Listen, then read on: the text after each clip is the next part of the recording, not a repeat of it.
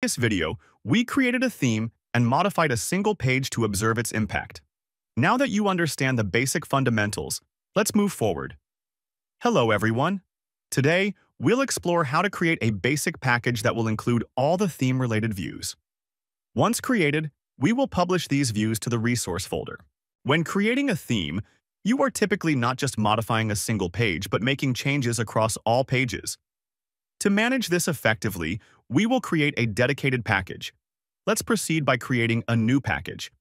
First, we will create a folder and name it New Theme. Inside this folder, we will create another folder named Source. For now, we will leave it as is. Now, let's navigate to the composer.json file. In this file, we will add an autoload registry. First, we will update it to reference the new theme, both here and here. After making these changes, we need to run the command composer dump autoload. This command will register your classes for autoloading. Once this is done, your classes will be autoloaded. Next, we will create another folder named provider. Since a package requires a provider, we will create one to register this package. To do this, we will use a Laravel command. Run the command php artisan make provider, and we will name it new theme service provider. This provider will be placed in the provider directory. Don't worry about that for now. Just cut the file and paste it into the appropriate directory. Here is our new theme service provider. In this file, we will update the namespace to match the one we configured for autoloading. This ensures the namespace is properly generated. So, this is our provider. From here, we will register the provider in the app directory. We will refer to it as webcul, new theme service provider, class. This will register your provider. To verify whether the provider is registered, we will proceed as follows. In either the boot or register method, let's use the boot method for this example, we will add a dedump statement to confirm. Specifically, we will dedump the message new theme service provider registered. This will help us verify that the package is properly registered.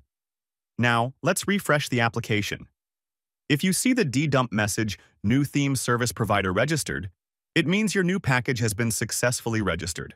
For now, this is a basic package. All we've done is create a simple new theme folder and register a provider. We will continue building on this by adding more code. Next, we will start by registering the views. To register our views, the first step is to create a new folder named Resources. Inside the Resources folder, we will create another folder named Views. Next, we will move all the existing resources we created, such as components and home, into this Views folder. Once moved, we can delete the original files as they are now organized under the Views folder. Now, we will publish all our views from this package. To do this, we need to register a publisher. For registering the publisher, we will add a specific path. I have already written the necessary code for this. Simply add this code in the boot method.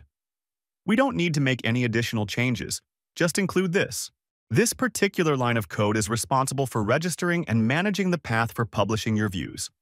By doing so, we ensure the views are properly published and accessible from this package. This process will copy all the resources from the package's view directory and place them in the root resource path. As a result, all your views will be moved to this path. To verify this, we will run the command php artisan vendor publish. After running the command, we will look for our new theme service provider. Once located, select it and press enter. If the process is successful, you will notice that the same folder structure is now replicated here. Now, if I refresh the browser, I will see the exact same page as before. See how simple and efficient this process is. We have successfully created a basic package and published all the theme-related data to the registered path. In the next video, I will demonstrate how to configure Vite within this package. That's it for this video. Thanks for watching and see you next time.